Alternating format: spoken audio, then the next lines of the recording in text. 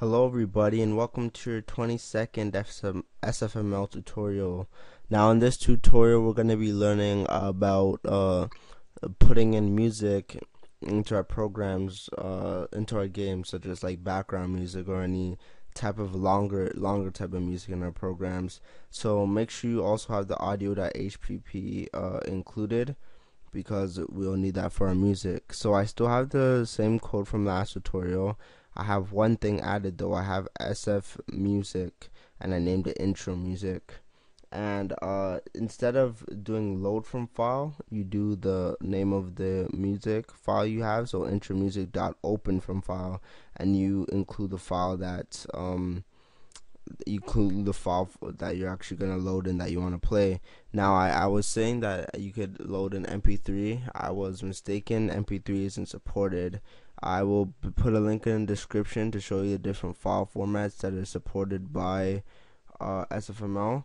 But yeah, OGG is one of them, and you're probably going to want to use that for your games and stuff, because it's a small file format, somewhat like MP3, and it's good for longer files, because the longer the music plays, the bigger the file is. So if you have a compressed file format like OGG or something like that, then that is better for you. So once you do that, then you can play the music by pressing play, and even if you do it outside the game loop, it will still play. And if you want to loop it, you could put like intro music dot set loop. You can even do this for sound effects too, and just set it to true, that you want it to loop, and therefore a loop. Now some of you might be asking, like, what if I have a game and I have a different map and it plays different music in the map?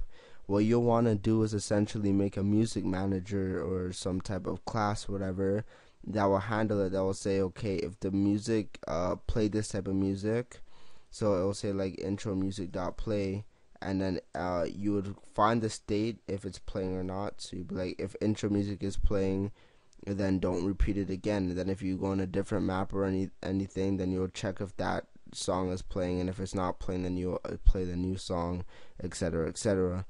So just to play this to show you guys exactly what will happen.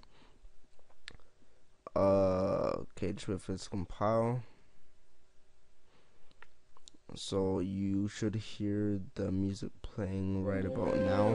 This is some music that my brother made for one of the games I was making. The game that I'm currently making, he just made this quickly just for some intro music. So yeah, and I still have the sound effects going, etc., etc. So that is it for this tutorial. Hope you enjoyed this. Thanks for watching, and bye.